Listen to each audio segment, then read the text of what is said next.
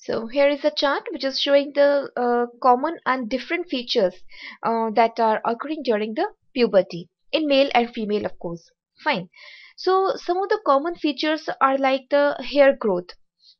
See, you are at the age of adolescence. You must be observing it personally.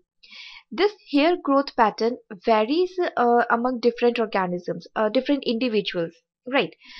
Generally, the hair growth is taking place under the arms, that is in the armpits, in both males and females.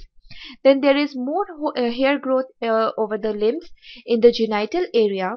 Then it is observed in males over the facial parts also, in the form of mustaches and the beard, right? So, this growth of the hair is actually it is an indication that the secondary growth is now beginning, right?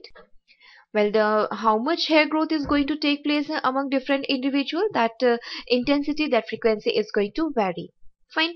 The second is the characteristic which is observed in the skin.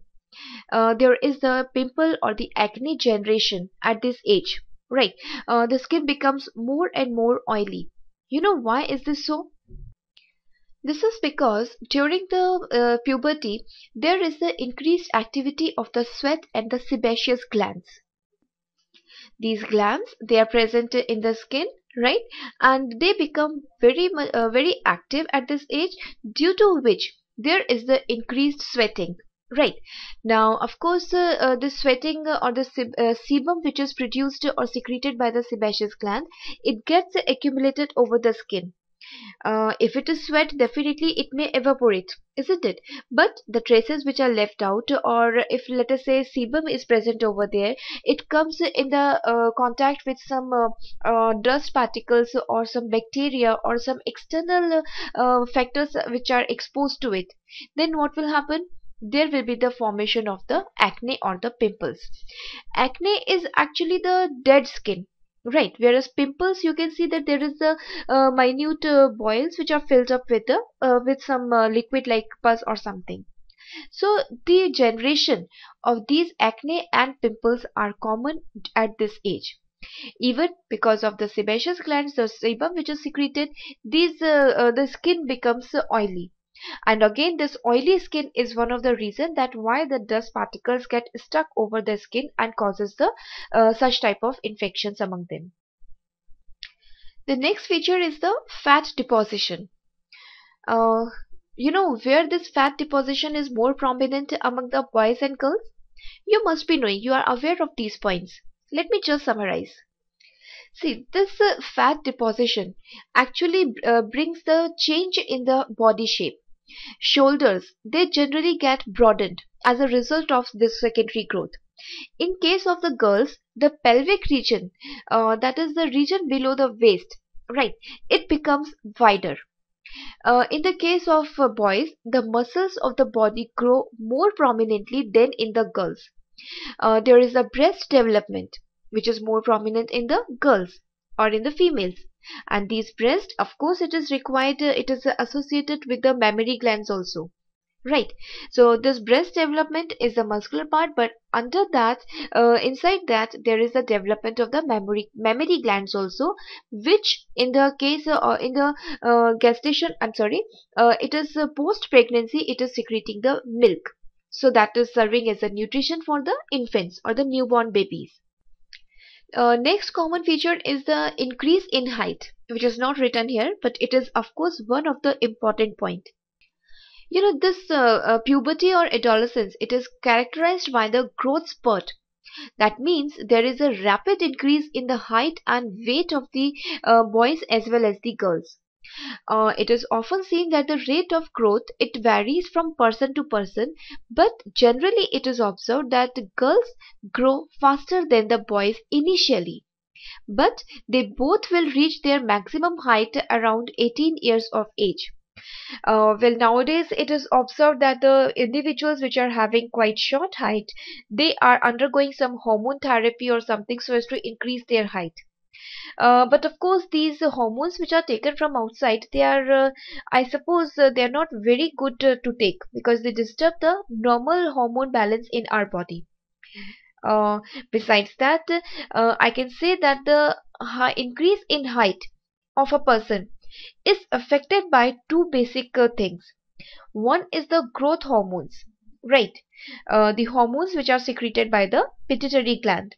So these growth hormones, they specifically and they enlarge, or they increases the length of the bones of the limbs, and this increase in the bones, in the length of the bones of the limbs, it basically brings the increase in the height.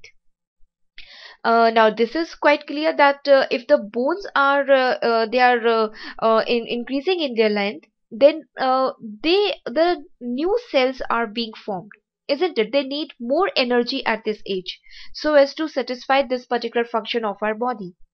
And for that, of course, the individuals require nutritional food and the energy. So a person should take care of a balanced diet, of a diet of the of itself, so as to just to fulfill this basic need. Further, there are some basic different features also which are developing among males and the females. So that is in the case of male, I have just mentioned previously, the development of hairs in the form of mustaches and the beard. Besides that, the maturation of testes take place. Testes, they are the male gonads which are actually secreting the hormone testosterone. So this is one of the function which is taking place during the secondary growth. Further, all this growth is controlled by the testosterone, right? During this puberty, there is the enlargement and occasional erection of penis in the males. Penis is a male copulatory organ, right? And this organ, it shows enlargement, and occasionally it is observed that it becomes erect, and it is releasing, or it is just ejaculating out some liquid or fluid that is known as the semen. The semen is containing the sperms. So at this age, there is the production of sperms in the males, right? Besides this, there is a deepening or cracking of voice also. There is a change in the voice of the males. Of course, this change in voice is also taking place in female, but the pattern is quite different. In the case of males, it is a sort of cracking, right? Whereas the females, they are showing the high pitch voice. In the case of males, there is the outgrowth which is observed in the throat region, and that outgrowth is known as the Adam's apple. See, here is this picture which is showing this protruding out structure which is known as the Adam's apple, right? Basically, it is a voice box, or it is a larynx which is which begins to grow at this age. Fine. So this is the specific feature in the males, but definitely in the case of girls also, there is the change in the voice. Fine. So girls are having high pitched voice, whereas boys are having a deep voice. Well, in the case of females, there is the development of breast, and this point I have already explained, right? Besides this, there is the maturation of ovary. Ovary is a female gonad which is responsible for the production of the ovum, right? And besides that, it is also secreting the sex hormones known as the estrogen and the progesterone. So these hormones are bringing out the different changes in the females during the secondary growth. At this age, there is the beginning of menstrual cycle in the females. This menstrual cycle, basically, you know what happens? Ovum which is produced by the female, uh, it is going to fuse with the male gamete so as to produce the zygote, and the zygote, it will further form the embryo and is producing the new individual. But this process is it will take place all the time. It is not necessary, isn't it? So what happens? This ovum which is produced here, it is released out from the body if it is not fused with the sperms. See, when they are produced, if the sperm is available, it is going to produce the zygote.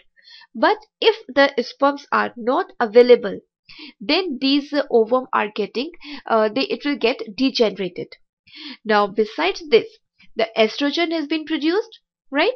This estrogen is it is increasing the thickness of the uterus. So if the see if this pregnancy is not established during this period, this extra thickness is again going to be deteriorated. These cells which have been developed, which have been produced here in the uterus, even they will get shed away, and due to this there is the release of blood also. So this process, the release of unfertilized egg and these deteriorated tissues and the blood, it is released out from the female's body. It takes place every month. So this cycling, this release is known as a menstrual cycle. However, I'm going to explain this menstrual cycle quite in detail later, but for now, let's see that the another feature here is the darkening of skin near the nipples. So this is the another feature which is observed among the females. So now, beside these particular features, people or the individuals at this age, they also show some mental or emotional changes, right? There is a drastic change in their behavior. Let's see what are these.